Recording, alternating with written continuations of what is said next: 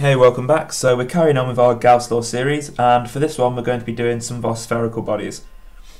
So we're going to be doing three in this. We're going to be doing a point charge, we're going to be doing a conducting solid sphere and a non-conducting solid sphere. The non-conducting solid sphere will be last, and we're going to do the point charge first. So the point charge and the conducting solid sphere are going to be very similar, and we're going to use one of them to solve the other one quite quickly. So we'll do what we did in all of our previous videos, and we're going to draw a Gaussian surface. So for this one, our Gaussian surface is just going to be a sphere with some distance here, which is going to be r, coming from our point charge. And then we'll do what we've done before, and we're going to use our integral.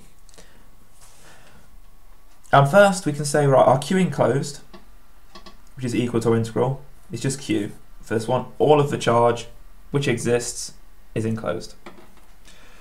So all of our charge is enclosed, and this is all over epsilon naught. And this is equal to our integral. And we have our E dot dA. Again, just assume vectors on whenever I use a dot product, we won't be drawing them on. And we know as well now that we have our cosine of theta. In this case, our theta at all points is 0, so our cosine of 0 is equal to 1. So we can remove our dot product and our vectors, and take our e outside like we do normally, and we're left with e and our integral of dA, and an integral of just dA is going to be a. So that's just EA. Now what is A? So A, we just need to take, and that's our area of our sphere.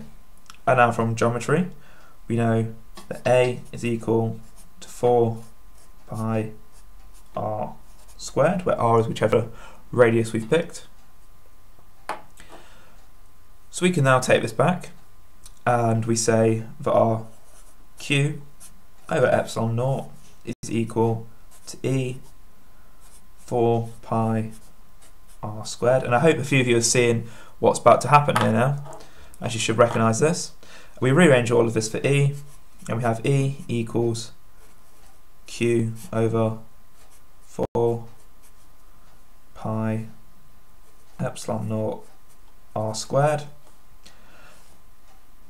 And using what we have here, for our constant we can say k sub e q of r squared. And hopefully all of you should recognise that, because that is the electric field for a point charge, which you'll learn when you start doing electricity and magnetism. And that's how we get to that value for the electric field for our point charge. So that's very straightforward from our last videos. If you think I was a little bit rushed, have a look at the previous videos and you should get that straight away. And now we're going to have a look at our solid sphere. Now we're going to take some distance from the centre, do it in a different colour, and we'll say this is our central point here, and we're going to call this distance here A. So our distance A. And we're going to do two Gaussian surfaces. So we're going to do our first Gaussian surface is going to be inside. It's going to be inside our sphere. And then our second Gaussian surface is going to be outside of our sphere. And in each case, the distance is going to be r, but of course we're going to be altering the value of r. First for the small distance, then r is just going to keep on expanding from the centre till it gets to be equal to a, and then just keep on expanding until it gets to whatever value you want r to go to. So for the first example, we're taking it to be a conducting sphere. Now hopefully you should all know by now, from your lectures in electricity and magnetism, that inside that conducting sphere, the way everything gets arranged, we can't have an electric field inside a conducting sphere there. So up till the point r is equal to a, we have no electric field. So for all of the Gaussian surfaces we take until we get past A is equal to 0. And then, if we were to take a Gaussian surface outside, we can see that that is exactly the same as the point charge. Which means that if we were to graph both of these two, you'll find that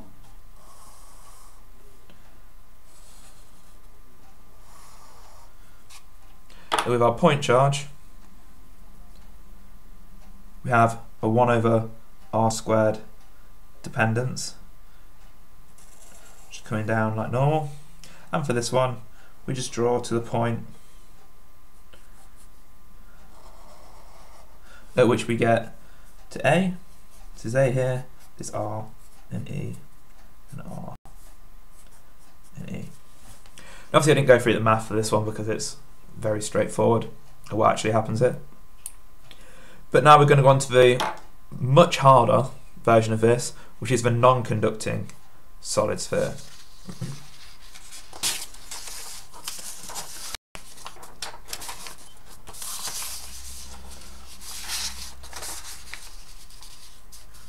Leave that there. So now we're going to take exactly the same thing again. We're going to have, let's draw this out quickly. We've got a sphere, we've got some point here, we've got some distance A, and again we'll be taking a Gaussian surface first inside, and then we're taking a Gaussian surface outside. Now notice that when we get outside, this is going to be the same as the point charge, the same as our conducting sphere, but it's inside where we've got an issue. So we're going to have to go through a few things first. So we're going to do our Q enclosed, and we're going to do our integral. So the integral side is going to be exactly the same for our area. Our integral of EdA, we're going to get the exact same E 4 pi r squared. We know that from the last two examples, we don't need to go through that again. That's just how we get it, it's just the surface of a sphere. We cosine and everything like that. But then, for our Q enclosed, remember this is inside the sphere at the moment, over epsilon naught. We have a bit of a problem because inside our Gaussian surface we have a percentage of the Q enclosed at each point. So it depends on the radius of our Gaussian surface at how much charge is actually enclosed. And what we have to do is we have to take the overall charge, which we're going to note as big Q, and put that over epsilon naught. And then this is all by, and now we have our 4/3 pi r cubed. This is all over 4/3 pi a cubed. And that's our Q enclosed. Now that's looking quite complicated already. So what we're going to go and do is we're going to simplify all this a little bit. So we can get rid of that, we can get rid of that, that, and that. So now if we say we've got our E, which is equal, and we're going to put our Q, r cubed, over, and now we have our 4 pi r squared moved to the bottom, and now we have our a cubed here, and of course that means we can get rid of our r squared and we can get rid of our power completely up here. So we're left with our electric field inside is Q over 4 pi a cubed and r on the top there. Oh, we're not forgetting as well, sorry, r epsilon naught on each of these as well. And now we have our 1 over 4 pi epsilon naught, so we can put this as k e q r over a cubed. That's quite a few steps to get to that point. And then when we get outside, we're going to have exactly the same we did last time, the same as a point charge and everything else. So I'm going to go ahead and graph this, and then we're going to discuss what happens. It makes it very, very clear when you start to look at it on a graph. So this is our graph here. And what we're actually going to have is we're going to have a line going up like this. And this is going up to the point A, where this is R and this is E along here.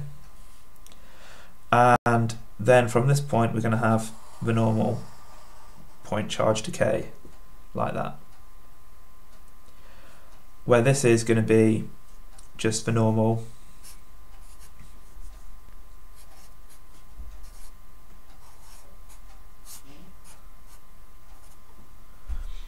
and you see, when we get to this point here, when we get here, we find that R and A are equal. So if we just make A now equal to R, at this point we have KE QR over, now A is equal to R cubed. So we take off the R at the top, knock down this power by 1 to make that R squared, and we have the exact same there and there. And that's what happens. Our electric field increases as we enclose more and more and more charge as we're going up. And we get to a point where R is equal to A. And then we regain our original equation for a point charge at that exact point, and then we get our 1 over R squared decay, which you always find. And that's how to find the electric field for a point charge, a solid conducting sphere, and a solid non-conducting sphere. So if you want to go back and you want to check out, we had an infinite surface, and next we're going to be doing a few more spherical bodies. We go into a spherical shell next. And if you just want to see more from my channel, just go ahead and click there as well.